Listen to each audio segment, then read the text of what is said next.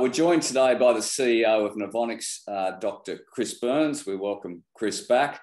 Chris, last time we spoke, I think your share price was around $1. It's now closer to $2.60, and we've kind of seen significant momentum across the battery supply chain post the election of Joe Biden.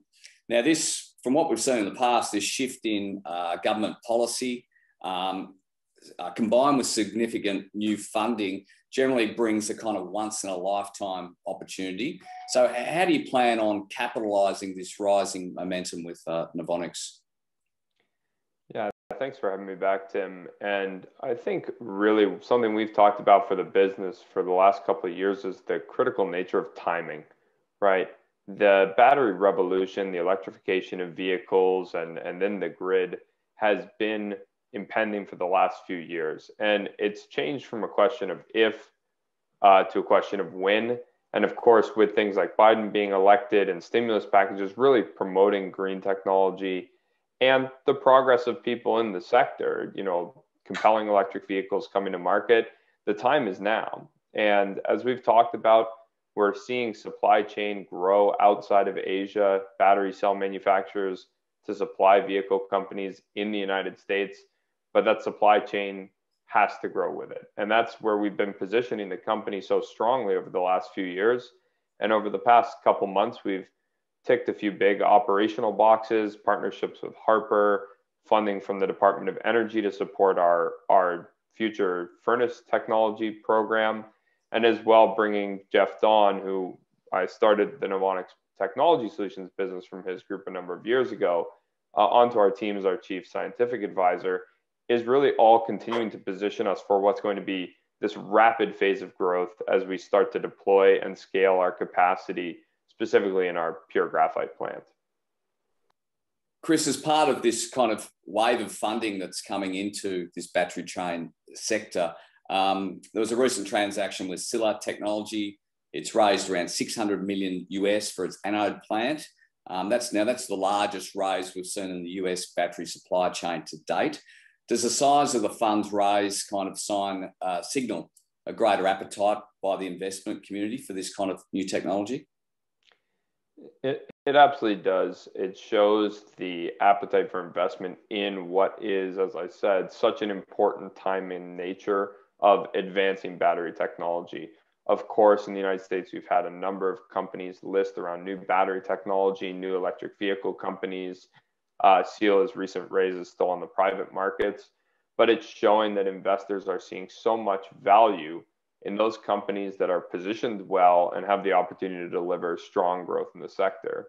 I think an important differentiator between Novonix and some of these other companies is, we're continuing to innovate and work on today's battery materials. Our graphite program is what is currently used in almost all batteries around the world.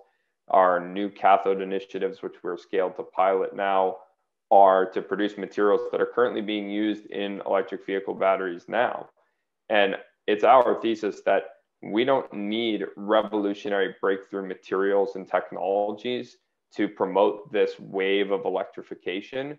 We need to continue to innovate to drive the cost down in today's technology that is already ready to be implemented at mass scale. The compromises that used to exist in electric vehicles, people's concerns about range or charge time and the like, are dwindling by the day, and the remaining barrier is cost. So all of the new technologies you hear about, if and when they prove themselves to the market over the coming years as a viable technology, if they aren't cheaper than where the cost curve of today's battery chemistry has gone, they're going to have a very hard time entering the mainstream market because price is so important and such a focus of all of our materials programs. From an institutional perspective in Australia, we see a lot of fund managers positioned in the spodumene lithium producers, which has a significant higher carbon footprint than some of the cleaner players like Lake Resources and Vulcan. So from an investment perspective or an institutional investment perspective, when do you think we're going to see this switch from institutional investors out of the carbon-intensive lithium players into the cleaner players? And do you see any trends internationally? I think you'll certainly see the ESG side of the investment becoming more and more significant across all investors' decision-making programs. So over the past number of years, you've certainly seen strong investment into that lithium space, primarily driven on who can deliver volume and the right cost structures. As I said, price sensitivity is so important. Certainly over the past year or two, and what we're seeing more and more every day, is the investor community as well as the end user or customer community of the cell manufacturers or the vehicle OEMs care more and more about the carbon impact, the carbon footprint, and the environmental impact of the process technologies.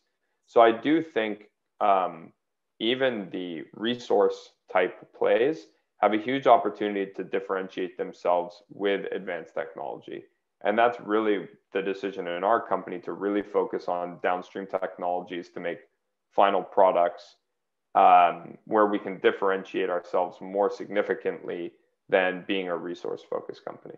Chris, in regards to lithium, how are you working with the cleaner lithium players in the market? Yeah, as part of our cathode initiative, we've taken it on to work with a number of lithium producers, both mainstream and some of the companies working on some of these clean technologies like Lake and Anson Resources, where we have interest in their materials to run in parallel to our cathode and precursor development program, all in a focus of trying to work toward developing comprehensive material strategies from the lithium to the precursor side to deliver lower cost, lower environmental impact cathode materials as part of that program. Now, Chris, you touched on your appointment of Professor Dr. Jeff Dahn. He's obviously an ex-Tesla executive. He's come back to work at Novonix as your chief scientific officer. He's kind of recognised as a bit of a guru in the EV battery space. Can you tell us a little bit more about his appointment and his ongoing relationship with Tesla? Sure. So I've been working with Dr. Dahn for 12 years now, as I started in his group in 2009. And we're very excited to have him be able to join our team in this role, get involved in our materials initiative, some of our big downstream customer opportunities in our technology solutions business. For the past 5 years, he's been on an exclusive contract with Tesla. I overlapped with him while I worked for Tesla for 2 years, from 2015 to 17. And that contract is being renewed this summer between Tesla and Dalhousie, the university. And what they've done is they've brought 2 new great professors onto the team to expand that program and the support from Tesla and the research that will be happening within Dalhousie. And Professor Dahn will stay involved in that lab. However, has worked with Tesla and Novonix to come to an agreement where he can work with Novonix alongside his work with Tesla and the research group at Dalhousie. So of course, it's going to be great to have his insight from years of academic and industrial knowledge, really as a key battery material scientist, to join our team, be involved in some of our internal initiatives, our work at Dalhousie University with Dr. Mark Oberbach, and as I said, some of our customer programs, and we're excited to have him join. Thanks, Chris. Always good to talk to you. It's an exciting space, and always appreciate your insights. Great. Thanks for the time, Tim.